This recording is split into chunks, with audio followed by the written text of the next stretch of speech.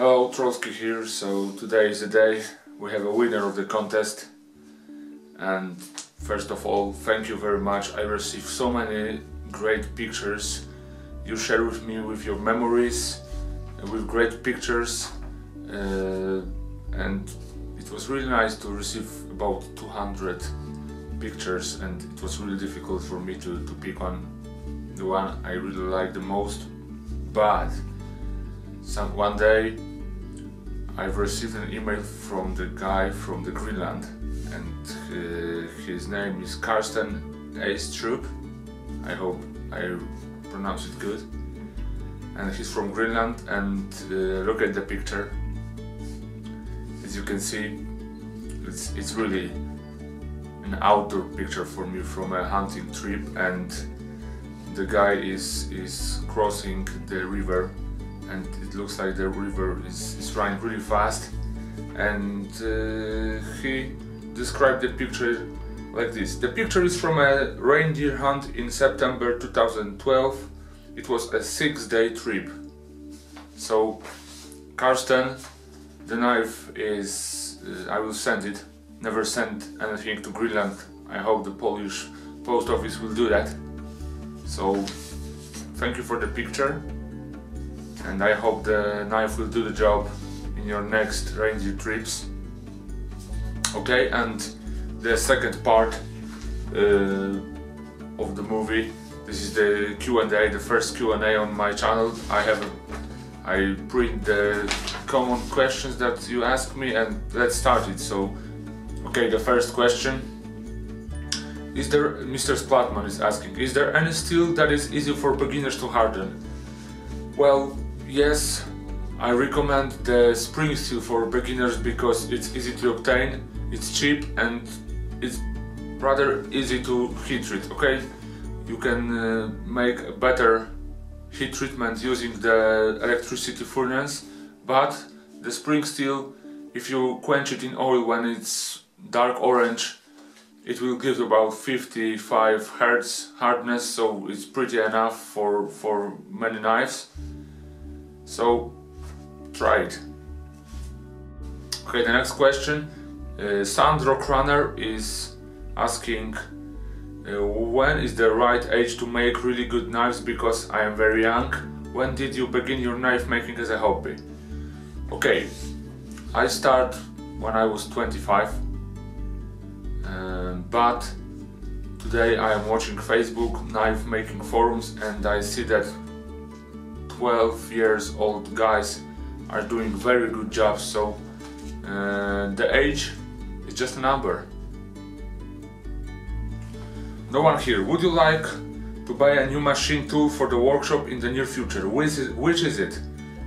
Yes, I have one machine that I really would like to buy. This is the dust extractor, because when I'm sanding for a few hours the micarta or exotic wood, there is a lot of dust in the air, and even wearing a mask I can feel the dust. So the extractor, and also my current camera, which I'm recording now, is dying slowly because of the environment in the workshop. So when I will have some free money, I would like to buy some new camera also. Jeff Anderson, do you prefer one type of knife steel above all others, or if yes, why? From, I don't know, 3 or 4 years I am doing all my knives from AT CRV2. It's a medium carbon tool steel, a great one I think. It's used in the wooden industry to making band saws and stuff like that, so it's very durable. It's keeping the sharpness for a long time, and I think that I know how to heat treat it. After many tries, I know exactly what temperature of furnace and how long tempering and in what temperature. I have 59 to 60 Hertz on the cutting edge, and also there is a good looking hammer line in this steel without using any mud and something like this. RZR is asking, when did you start making knives and how did you get into it? Do you still have some of your first knives?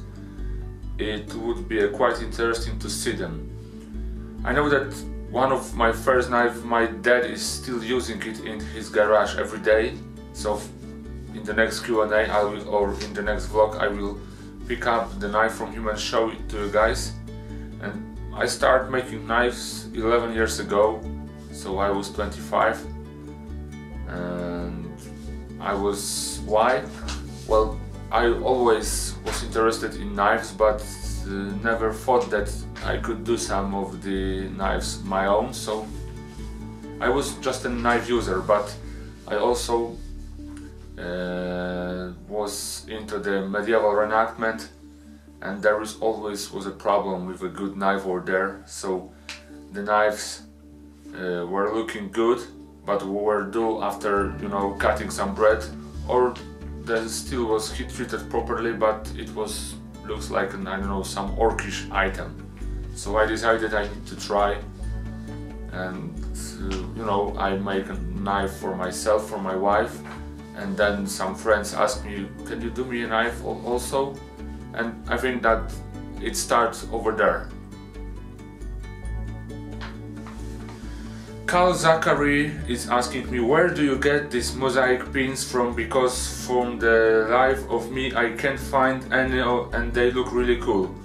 Well, my friend is making these mosaic pins with animals and stuff for me, and he's on Facebook and his profile is just mosaic pins, so if you are interested in these pins you can find him on Facebook and ask him if he got any on stock at the moment.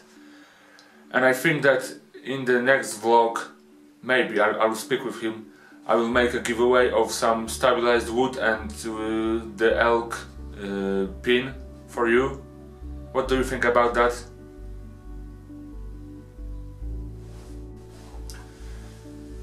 Shelley Raskin is asking me, what happened to the block number 7? My question is, what Rockwell do you usually aim for and why? So, yes, I saw this question and I think myself, what's wrong? And then I just figured out that I made the vlog number 6 and the last one was 8, so the 7 disappeared. Sorry. I'm an old man, you know, my memory is not so good. And my question is, what Rockwell do you usually aim for and why? Basically, I don't like the cult of the high Rockwell scale, because, you know, some guys say, oh, this knife don't have 64 Hz, so I will not use it because it's a crap. And for me it's a bullshit, because okay, the 64 Hz knife is cutting like hell, but first, you will not be able to sharpen it in the field using some very basic sharpeners, and the second, it will be brittle, so it will be okay for cutting some food, some meat, but with some you know, branches, some harder branches, it can damage the cutting edge, so that is why. I am aiming for 59 Hz on the cutting edge and about 45 on the spine, because all my knives are heat treated with the Hammer line. It gives knife a flexibility on the spine, and the cutting edge 59, you know, you can sharpen the 59 Hz knife from carbon steel in the field using stone, so probably this is why I am aiming for 59. Knife Builder Dallas is asking me, how did you add the grooves across the top of the blade? I see this on a lot of your knives. So it's called checkering file. You can buy it in the US without problem, and it looks like this. Like I said, my camera is losing focus, so it's called checkering file. The box looks like this. The black and blue pattern on the paper, and you can find a few gradations in your local store or in the internet. So checkering file, when doing these stamps on the spine, it really helps when the hand is wet and you are losing grip on your knife. So I recommend you, it's a very good idea to buy one of these. So the last question is, where do you sell your knives? So many of you ask this question that I leave it on the end, and you know, these are my only employees in the workshop, so I physically can't make as many knives that I would like to make, and I am making 15 knives a month, being here for 8-9 hours. I don't want to hire anyone because I would like that you know the knife you have from me is made from the beginning to the end using my hands. That is why I have not so many knives to sell every month, and I am also receiving so many emails and questions on Facebook, on Instagram about selling my knives that sometimes I am unable to answer all of them.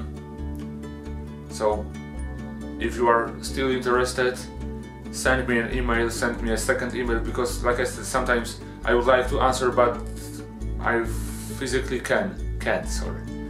I am here for 8 hours a day, then I have kids, the homework stuff, supper, and after that I'm sitting to computer, I am answering 5 to 10 mails, and I have no stamina for more. So I will try to figure out something to provide more knives for you, but it's hard, so give me some time. And I think this is the end of the Q&A, the first Q&A. If you are interested in second one, sure, send some questions in comment section, and I hope that I wasn't so boring that I think that I was. So see you next time, and bye.